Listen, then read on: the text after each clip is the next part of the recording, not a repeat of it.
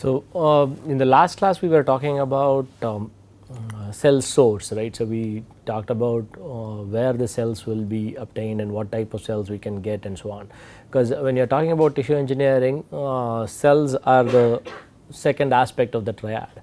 And during that time I also said the cells which we get would also have to be cultured. So, there are different aspects to it. So, we identified what could be the source and what type of cells we could use, but we should also know how to actually separate these cells, how to actually get these cells from the tissues, and how to get the specific cell type from the tissue, because the tissue is going to have multiple cell types. So, we need to be able to isolate the specific cell type which we are interested in.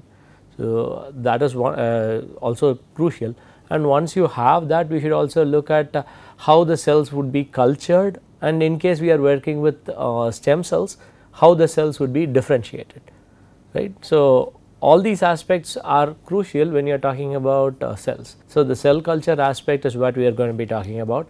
So, we will talk about first harvesting the cells, selecting and isolating the cells, expanding or culturing the cells, and differentiating the cells.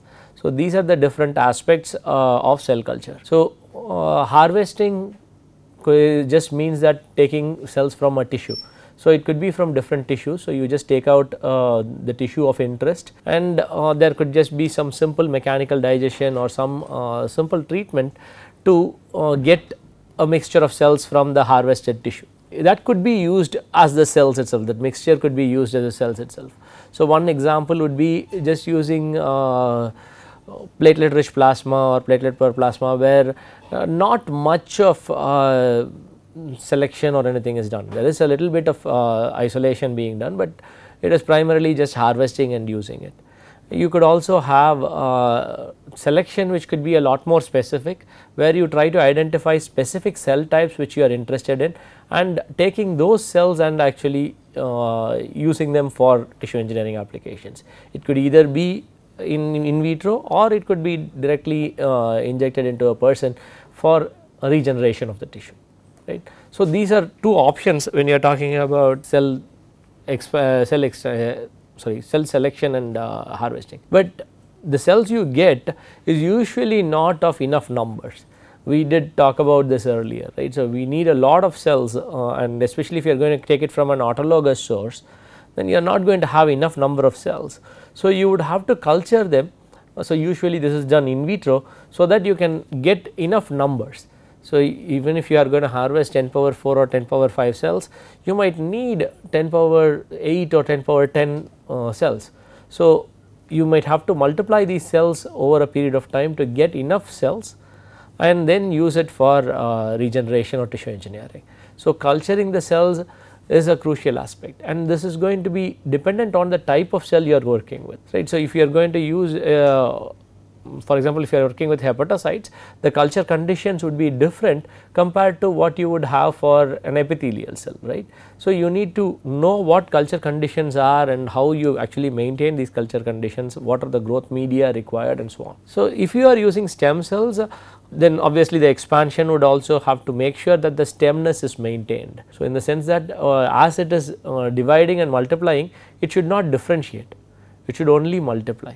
So, that is a crucial aspect. If it starts multiplying, you will get enough numbers, then the stem cell has to be differentiated to get the specific cell type for the application. So, the differentiation process itself will be different. So, how you direct the differentiation to get the desired cell type is also a challenge that needs to be understood, and this will be different for different cell types.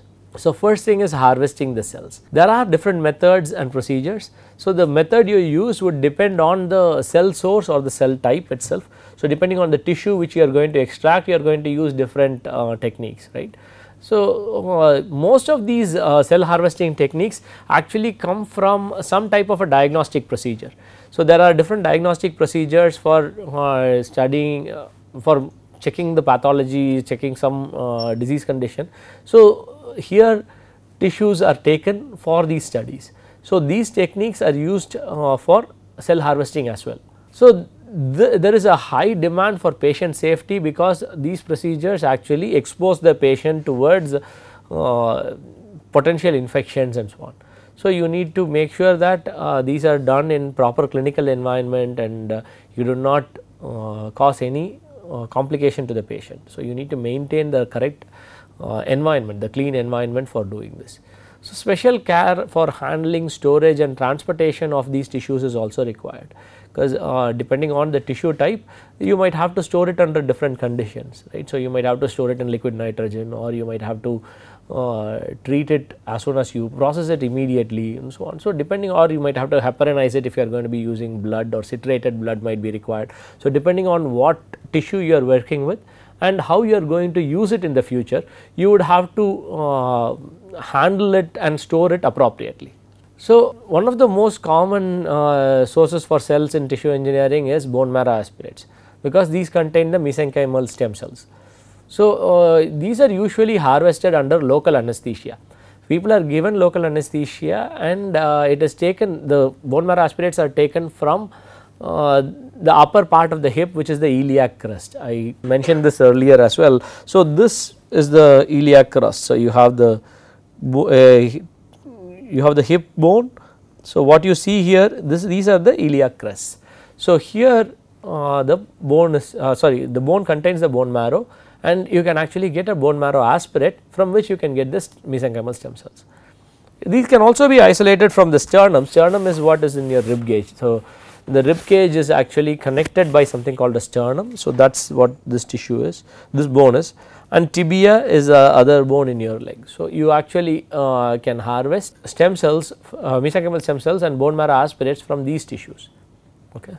So, iliac crest is the most common tissue from where you try to harvest it. So, what you do is, there is something called an aspirate needle. So, these are large needles, maybe 16 gauge or something, and these are penetrated into the skin and to the and it also penetrates the outer part of the bone, which is the hard bone, and it reaches the softer central part which contains the bone marrow.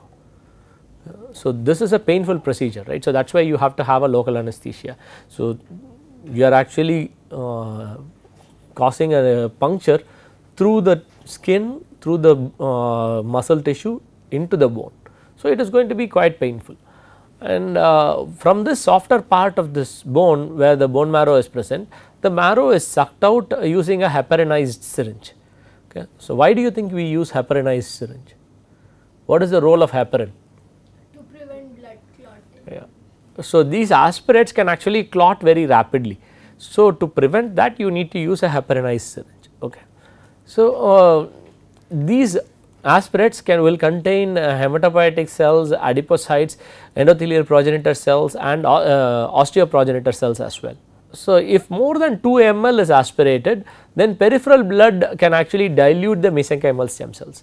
So, it is important to control how much you are aspirating, and then whatever you are getting is now a mixture of cells, and you might have to separate cells to get the specific cell which you are looking for. So, another technique which is used is tissue biopsies. So, tissues from almost any organ can be biopsied. So, you basically just take a piece of the tissue, cut a piece of the tissue and use it for your cell isolation. So, there are different techniques for this. A scrape is basically cells are removed from the surface of a tissue, where you just take a scrape of the tissue, or you can have something called a punch biopsy, where a punch which is round shaped is used to cut and remove a disc of tissue. So, this is like what you would see in a punch hole, right. So, you create a small hole, a small punch, and this disc shaped tissue can be harvested, and that can be processed further to get the desired desired cells. You can also have needle biopsy. So, here a needle is used to remove a sample. So, usually this is for liquid samples. So, it could be for the limb, for the blood and so on. You have stereotactic biopsy. Here a stereotactic system which uses the 3D coordinates is used to identify a small target region and specifically remove tissues. So, these things are used in places where you need to have a lot more control. For example, if you are going to take brain tissue and so on. So, you would not want to damage the organ. So, you need to have precise control over which part of the tissue you are actually harvesting. So, for that reason you actually use something like stereotactic biopsy. Yeah. So, what are reasons for harvesting brain tissues? you might want to work with brain cells, right. So, there could also be reasons like diagnostics for tumor and so on, right. So, there are different reasons where you do biopsies. A colposcopic biopsy is where a colposcope is used. This is a close focus telescope that allows the doctor to actually look at the cervix to look at in detail. So, this is usually done for again diagnosing cancer, cervical cancer. Endoscopic biopsy is where an endoscope is used to collect the sample. An endoscope is basically a long, thin, lighted optical instrument which is used to get deep inside the body, and it can also examine and operate on organs. Okay. So, you might have seen endoscopy done through the nose or through the mouth, those are very commonly done. Okay. So, this is just a long tube which is inserted into your body, and so these are some of the different techniques which are available readily for performing biopsies.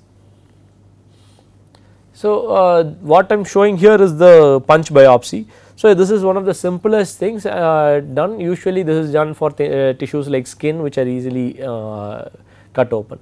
So, what you do is under local anesthetic you take this punch tool which is a sharp knife which is round in shape, and the punch is placed over the area which you want to harvest, and it is pushed down and rotated to remove a circular piece of the skin. The skin sample is then lifted with the forceps or a needle, and this can be cut from the tissue before it is further processed. So, biopsies for internal organs however cannot be done with such a simple and crude way. You would need more of a fluoroscopic control. You would either combine it with endoscope or an X-ray machine, so that you actually can keep track of where you are going and what tissue you are removing. So, the biopsies you got or the aspirates you got basically are a mixture of cells, right. So, you might have to process them further before you can use them for tissue engineering applications. Bone marrow aspirates are basically suspensions. So, cell retrieval can actually be done from these suspensions, whereas tissue biopsies have extracellular matrix attached with it, right. The cells are adhered to the ECM and you have actually taken out the tissue. So, now you need to make sure that the ECM is removed before you start working with the cells. Okay. If you are only wanting the cells, you do not need the ECM. So, this is the opposite of decellularization. You need to remove the ECM without actually damaging the cells. So, the first step is usually mechanical. So, what you do is you could either have a vortexing with digestion buffer or just dicing with scalpel and so on. So, those are simple techniques to try and remove as much of the ECM as possible. The disrupted biopsies could then be implanted or further processed, or it could be placed in culture for expansion as well. So, what else do you think you can do for further processing? So, the first step is just mechanical, right. So, after that if you want to remove ECM, what do you think you can do? Collagenase digestion. Collagenase or something. So, where you actually use some protease, some enzyme which could actually disrupt the ECM and release the cells from these ECM. Okay, so, that would be one way to do this. Trypsin could actually just dislodge the cells from the ECM instead of destroying the ECM. Trypsinization actually makes sure that the cells do not adhere to the surface, they just come out of the ECM. Okay, so, there are different techniques which you can use. Okay, so, there can also be calcium dependent molecules being targeted, which are used for cell adhesion. So, you can use chelating agents that will actually target these calcium dependent cell adhesion molecules and help in the release of cells from the ECM. So, basically cell retrieval process can be of 2 or 3 different steps. The first step is mechanical homogenization, where you can use sonication, manual pulverization or high speed blending. This is usually done for soft tissues, and enzymatic digestion is done for soft and cartilaginous tissues, where you use things like collagenase, proteinase K and so on. Acid digestion is done for osseous and fibrous tissues. So, instead of using enzymatic digestion, when you have hard tissues, you can use acid digestion, so which is usually done using HCl. So, the harvested cells, the cells which you have harvested, actually contain a mixture of cell types, right, because you have not done anything to specifically attract one cell type. Whatever you have done till now, you have just done mechanical characterization, mechanical isolation or enzymatic digestion, which will just retrieve all the cells that are present in the tissue. This would mean there is a mixture of cells, but now you might want to use only one specific cell type. So, if you want hepatocytes alone, then you would have to make sure that hepatocytes are separated. So, there are many techniques which can be used to enrich these cells. So, how you do this is dependent on three major factors. It is based on adhesion properties of the cell, or the morphology of the cell, which would include the density and size of the cell, or it could be antibody binding and so on. So, the physiology of the cells and so on. So, use based on the distinct characteristics which are unique to a cell, you try to separate it from the other cells. Okay. So, the procedure can be either positive selection or negative selection. What I mean by that is, in positive selection, you try to isolate the target cell type from the entire population. So, you might have like 8 or 10 cell types, and you try to target one cell type and take that out of the mixture. Whereas, the other thing is negative selection, where you deplete all other cell types and only the target cells remain. Both approaches are possible. Both of them have their own advantages and disadvantages. In positive cell types, the advantage is there is high purity, because you have targeted one specific cell type. You know for sure only that cell type is going to come. There is going to be a unique property which you identify, and you are going to use that to separate it. So, which means it is going to be highly pure. It is not going to have any issues with purity.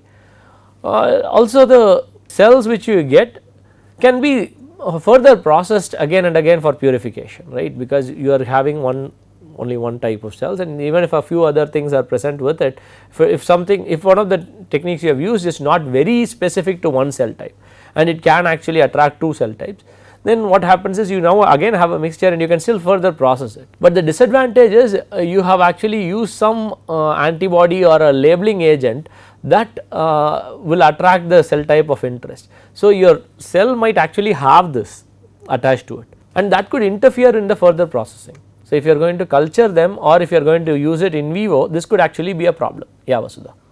Sir, have they tried using selective media or something? Yeah. So, people do use that. So, we will talk about that as well. So, that is also possible. People use selective media to so just like how you would do it for transfected cells, but that is primarily done for transfected cells. Without transfection, the cells might not have that level of selectivity. So, in case of transfection, you can have something like an antibiotic resistance, and then you culture the cells in the presence of the antibiotic. Every other cell will die and only the transfected cell will survive. But if you are talking about cells which are just isolated, it is not very easy to do that. So, negative selection, the problem is it is very complex to design a cocktail which will actually remove everything except the cell you are interested in. Because you need to now target so many different cell types. So, it is actually a difficult process to do it. Because of this, you would end up with something which is of lesser purity. You may not be able to get the highly pure mixture. However, the advantage is the cells will not have any of the antibodies or labeling agents after you do this.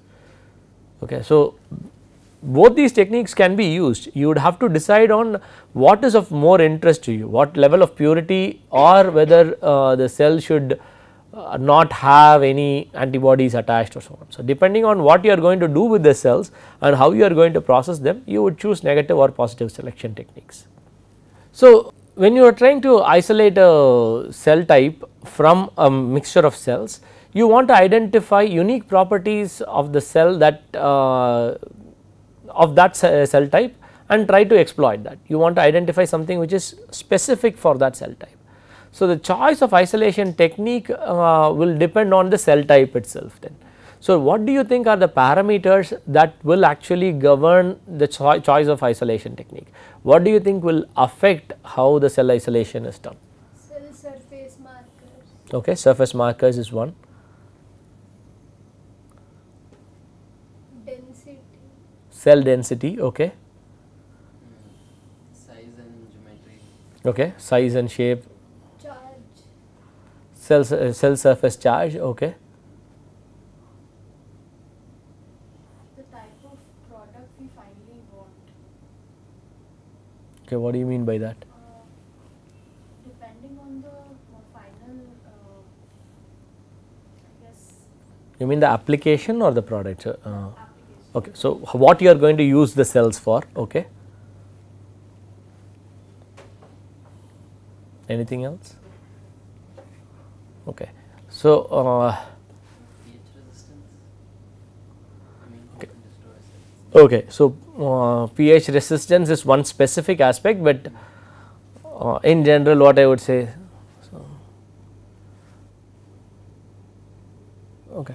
So depends on the, so amount of stress which a cell can withstand, right. So you might have cells which can withstand certain pH or certain temperature or certain shear, and you can only choose techniques which can handle that.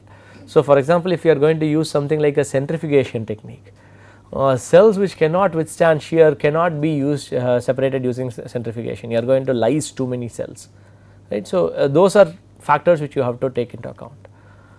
So another thing is, ultimately what do you want? You know, how pure and of the cells do you want, or are you focused on yield, because you want to isolate as many cells as possible, right. In some cases yield is more crucial than purity. You would want to ensure all the cells of the type are recovered, but it is okay if the purity is only 80%. So you might want to use a technique which is suitable for that. So again, negative or positive selection, which will depend on the application we are using and any other specific requirement which the application might have. Also you have to look at time and cost, right. So you cannot have a process which is too time consuming, which is very low throughput, and it is going to be very expensive. So those things will not be the most attractive options. So you need to figure out things which are viable for the specific application you are looking at. Okay. So the aspects like surface charge and surface markers would be the cellular characteristics which you are looking to use for isolation.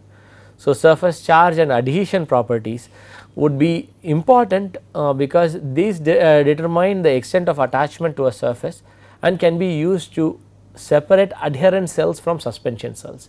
So there are cells which are suspension cells as well. Mammalian cells which can survive in suspension are there. So these suspension cells can be separated from adherent cells, right. What are these cells? Suspension cells No, I mean mammalian cells which can survive under suspension. So blood cells would be one. So all the immune cells are also they can survive as suspension cells. Cancer cells can actually survive as suspension cells. There are different cell types which can actually, stem cells can actually survive as suspension cells. So mesenchymal stem cells are anchorage dependent, but there are other adult stem cells which are and progenitor cells which are actually suspension cells. They can actually form some kind of an aggregate and survive as an aggregate. So we will talk about it. Okay. So cell size and density is a parameter which can be used for separation. So sedimentation, filtration or density gradient centrifugation are techniques which can be used for separating cells. So these have been extensively studied and people use it very commonly. Cell morphology and physiology, basically the shape, histological staining, media selective growth, redox potential and other visual and behavioral properties of the cell can be used for identifying and isolating the cells. People have used many of these techniques for getting specific cell types. So last is the surface markers. It is the most specific method. So what you do is there is specific binding of a surface antigen either to the antibodies or to aptamers to selectively capture cells that have a specific surface phenotype. So you try to attract cells which are specific which are of specific interest to you. So people also work with combination of these techniques. So instead of just using one method, people try to use combinations, thereby getting something which is much more pure, right. So usually combinations would include one of the first three techniques, first three features and the last one. Okay. So because the first three aspects are a lot cruder compared to the last one, right. The last one where you are trying to use surface markers is very specific and also highly sophisticated compared to the other three, because if you are talking about just surface adhesion, all you are doing is culturing cells, right. So, you are separating adherent cells from non-adherent cells, it is quite simple, and same goes for cell size and density. Filtration is a very simple process, and so is centrifugation. So, all you need is get a suspension of the cells and centrifuge it, and you will be able to get a gradient centrifugation done, and you will be able to separate the cells. So, morphology, again those things are also not too difficult to do, these are reasonably simple to perform. Selective media and things like that are not too difficult to work with, whereas surface markers can actually be quite tricky and quite tedious, because this requires a lot of information about the cell you are interested in, and designing of proper antibodies and antigens, choosing the correct molecules which can actually adhere to the cell you are talking about, and using very sophisticated equipment like cell sorters which can actually use this to separate the cells. So, what people usually do is perform one of the first three options first and then perform the last one.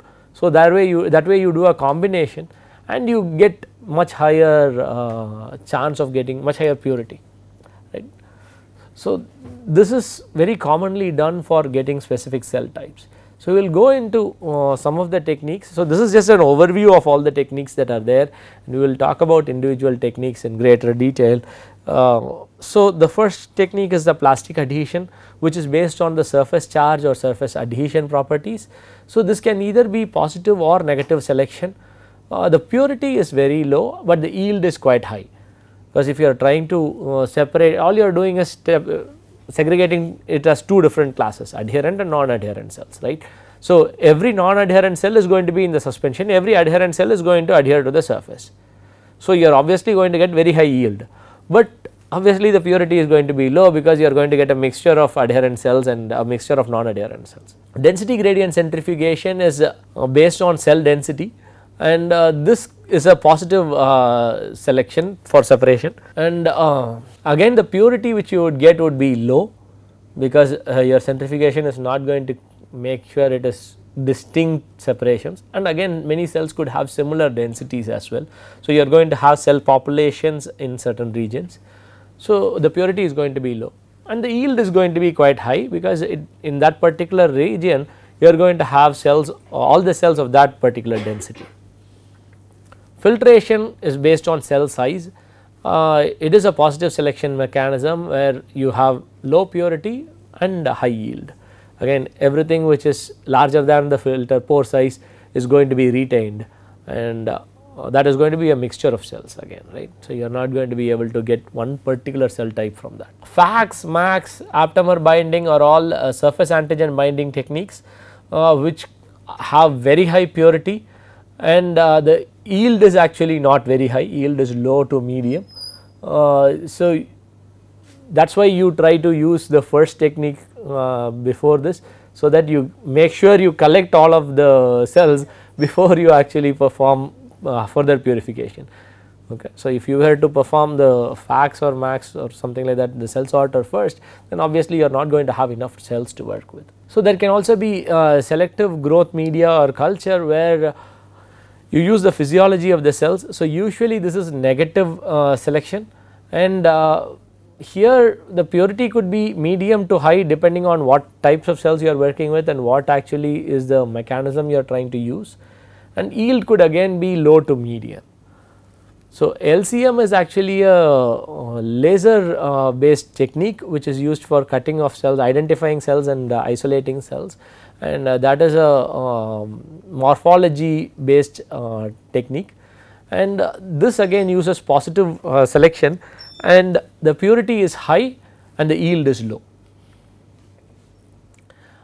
With RBC rosetting and immuno-LCM, you are actually trying to use combinations here. So, RBC rosetting is basically using the size and surface antigen, whereas LCM, immuno-LCM would be using morphology and surface antigen. These will give you very high purity, because obviously you are using the surface antigens as the second technique. So, you are going to have very high purity. yield will again be medium to low. Okay. So, these are the general techniques which have been extensively studied, and we will talk about some of these techniques in greater detail, and some of them we will not discuss. Let us first look at the first criteria, which is adhesion based isolation. So, as I said, there are two types of cells, adherent cells and the suspension cells. Adherent cells basically require a suitable surface on which they can attach in order to thrive. Examples would be macrophages, fibroblasts, and mesenchymal stem cells. Suspension cells do not require an attachment surface and can occur in suspension in the body. They are usually found in fluids like blood or lymph, right. So, all your blood cells are suspension cells, right. They do not have to adhere to something to grow, they will survive in suspension. So, lymphocytes, granulocytes and other immune cells are all examples of suspension cells. So, cancer cells which have actually lost the ability to be adherent are also suspension cells. Okay. So, some cancer cells due to the mutations lose their ability to be adherent. So, they do not have to be adherent. So, they will be in suspension. So, those cells are also suspension cells. So, this technique has evolved as the cell culture techniques have evolved. So, when cell culture was first done, people were using just Pyrex glass flasks. So, on which the cells would they were trying to culture the cells, but this does not actually work because primary cells do not attach to glass surfaces. Glass surfaces, are glass surfaces hydrophilic or hydrophobic?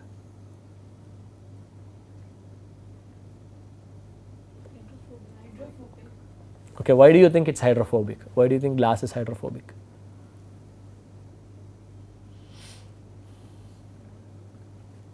Uncoated glass is hydrophilic, it is not hydrophobic. Okay. So, the glasses you see like what you wear or all the window glasses and all, they are coated. So, that is why you see droplets standing there. Otherwise, water spreads very nicely. So, if you were to perform a contact angle study on a pure glass, the contact angle would be close to 0. So, it is a clean surface would be very hydrophilic. Okay. So, but the cells do not like very hydrophilic surfaces as well. They do not like very hydrophobic or very hydrophilic, they like only something in between. Okay. So, because of this the primary cells do not adhere to Pyrex glasses, and also Pyrex glasses were actually too painful to maintain, right. So, you have to actually sterilize them, you have to clean them, there is a lot of cost, it will get broken.